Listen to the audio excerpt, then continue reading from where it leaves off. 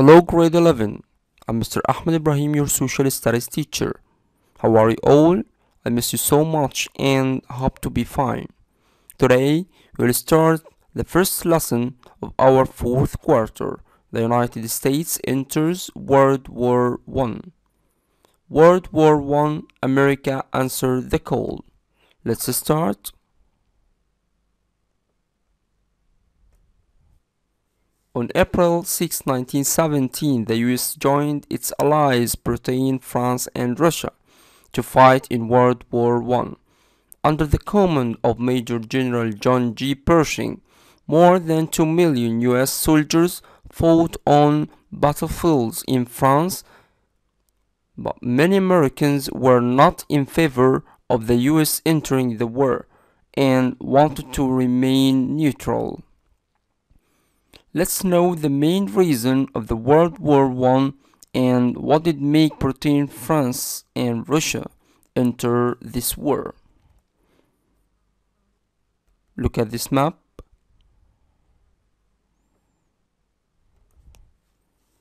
There was a war between Serbia and Austria-Hungary. Here, Austria, Hungary, and Serbia.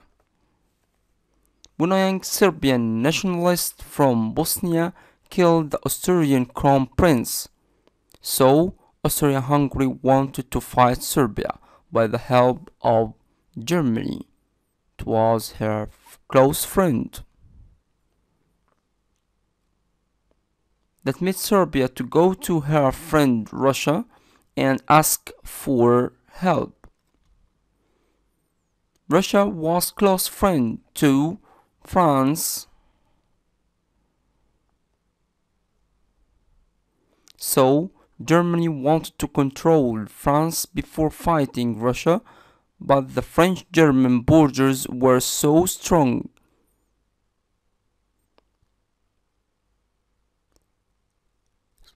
that made Germany to enter Belgium to control France.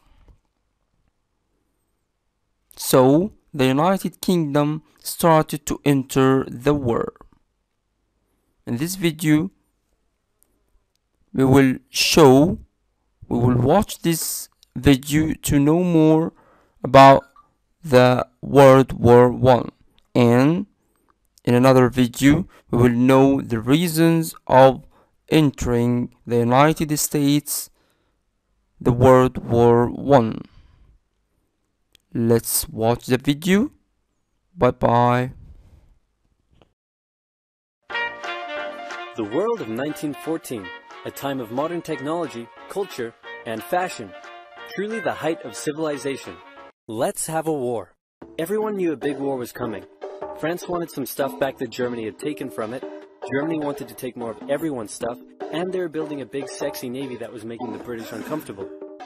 These two empires thought they were really cool, but lots of different people who lived there didn't think it was so cool. And some of them had even been declaring independence with help from Russia.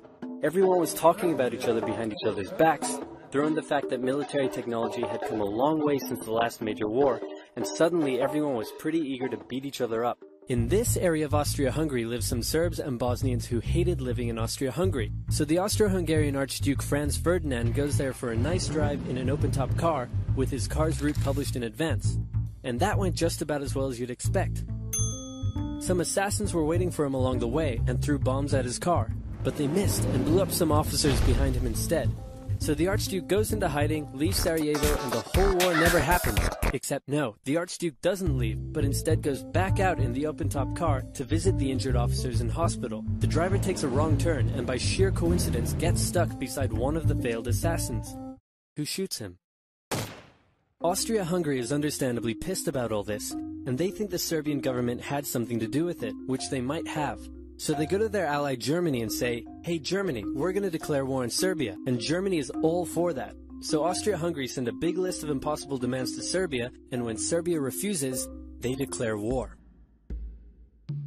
Austria-Hungary and Germany are friends, and Serbia is protected by Russia, who's friends with France, so they'll declare war on each other.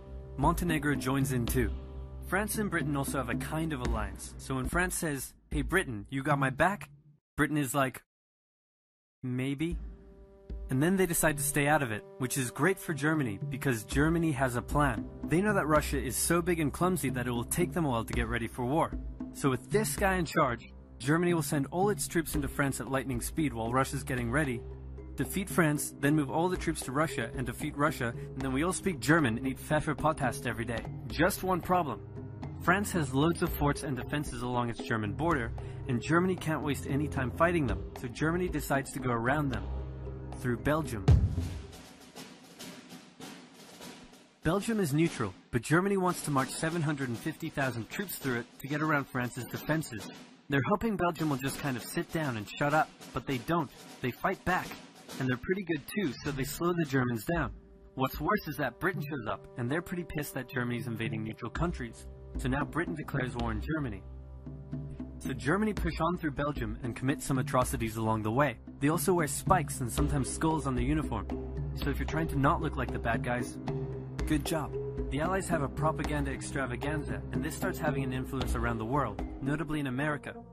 The US President Woodrow Wilson sees himself as a bit of a Jesus figure, and spends most of the war trying to get everyone to just hug it out.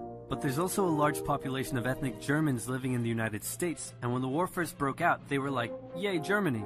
But now that they're committing atrocities in Belgium, they're less enthusiastic. Let's play Spot the French Soldier. Did you see him?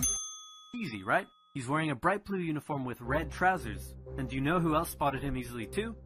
The Germans. So when the French were slowly marching in columns through the countryside, the Germans easily tore them to shreds with their giant guns. All the nations involved in this war went in with an old-school war mentality, and all of them had to update their uniforms and tactics a lot during the Great War. Because this war was going to be like nothing anyone had ever seen before. Russians ready for war, and way earlier than expected. Hey Austria-Hungary, can you get on top of that? Oh yeah, sure, we've got this. Nope. So Germany has to send some troops back to the east to defend against the Russians. The chief of staff of the Austro-Hungarian army is this guy, and although he is handsome, he turns out not to be the best military strategist. Austria-Hungary constantly ignores Germany's advice, and then comes running back to Germany whenever they get in trouble. Austria-Hungary even gets its ass kicked by tiny Serbia, who repels all their invasion attempts at the start of the war. It's better news for Germany in the north though, where they almost completely wipe out the Russian Second Army. Back on the western front, the Germans continue advancing and are in sight of Paris. At this point, anyone would be forgiven for thinking the Germans were going to get that quick victory after all. But then things start to go wrong. The French commander-in-chief knew something had to be done, and he ordered his armies to stop retreating. In the resulting battle, a gap opened up in the German lines. If a gap opens up, the enemy can use it to flank you from the side and behind, so the German armies have to retreat. The Allies launch a counterattack, so the Germans dig into defensive positions. The Allies do the same. Then both sides move north, trying to outflank each other along the way. When they reach the sea, they're in a stalemate with trench systems running the whole way from the coast to Switzerland, the beginning of trench warfare on the Western Front.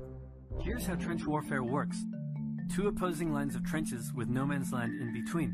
One side would pummel the other with hundreds of thousands of artillery shells, sometimes for days at a time. This had a huge psychological effect on the soldiers, leaving many shell-shocked. Then, the attacking troops would leave their trenches and rush across no man's land, a muddy wet mass of shell craters and barbed wire. The defending trench would unleash machine gun fire on the attackers, inflicting thousands of casualties. The attackers would send wave after wave until either they gave up or the opposing trench was finally overrun. There would be months of fighting and the deaths of thousands in order to gain a few meters or kilometers of land. Living in the trenches was hard work too. Corpses, mud that could swallow you whole, pools of poisonous water, rats, disease, the smell. It's insane that millions of soldiers put up with these conditions, and commanders ordered them to do so for years.